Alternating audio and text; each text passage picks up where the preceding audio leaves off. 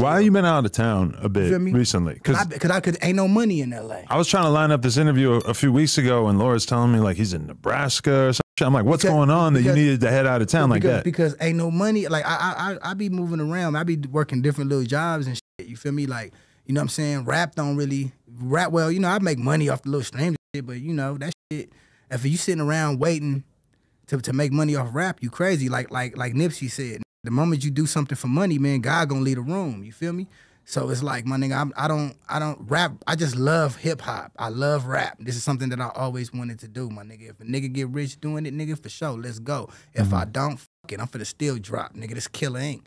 You know what I'm saying? So, and so I say that to say this. I got other ways I get dough. You know what I'm saying? And like I say, ain't no dough in California. Don't you see these niggas? They all broke.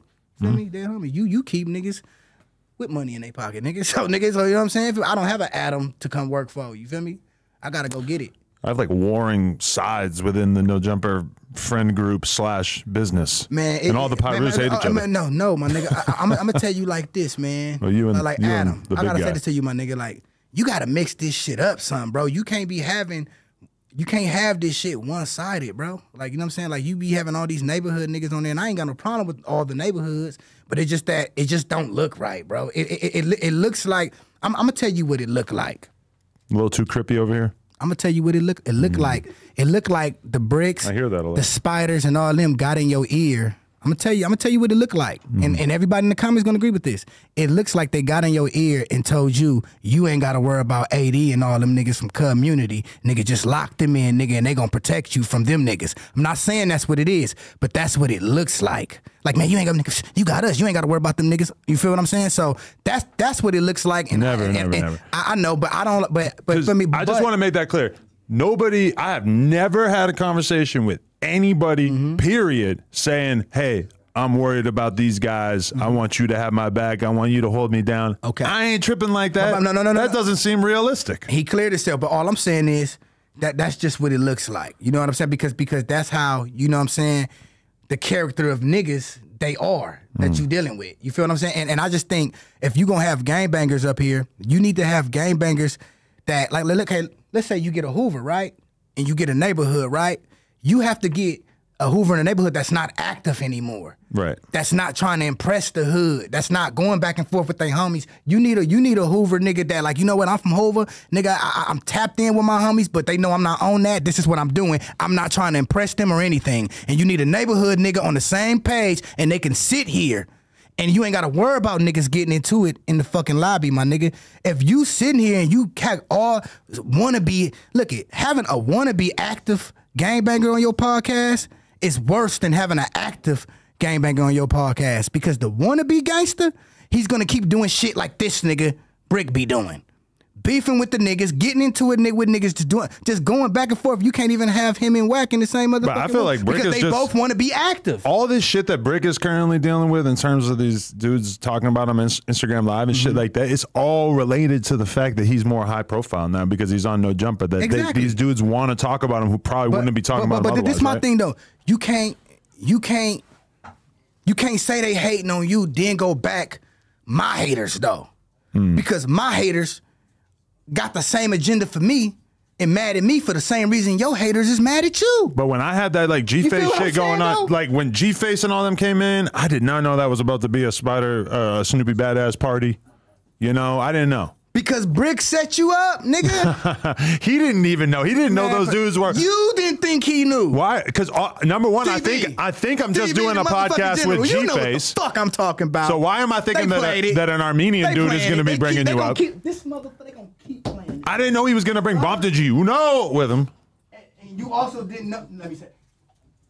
They gonna keep playing this motherfucking table as long as you give it to them, nigga. As long as you get, they gonna keep playing this table, nigga. Dead homies. But it's very complicated because, like, even just the other day, I had a person pop into my brain. I'm like, you know what? Maybe he would be a good co-host. I could try him out. And then I remember where he's from, and I'm like, that's gonna be a whole nother thing. Listen, the reason I'm trying, back to what I was telling you.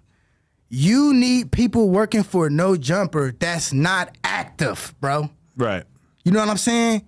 You got these wannabe active ass niggas up here. You got these, feel me? It's gonna fuck up the brand, bro. Like, you know what I'm saying? Like I look at, nigga, I used to look at No Jumper like, nigga, like, man, can't wait to get on there. Nigga had everybody on there, but now it's like neighborhood, hood, like NY hats, and I'm like, damn, like, nigga, like, okay. And then they made a statement on your show that I didn't like. Which one? It was on a little Bush and No Jumper clips. Hyder and Bricc and all them niggas was having a conversation, and they said, yeah, cause you know we gonna come together, neighborhood. Like, I'm saying, that's the shit I'm talking about.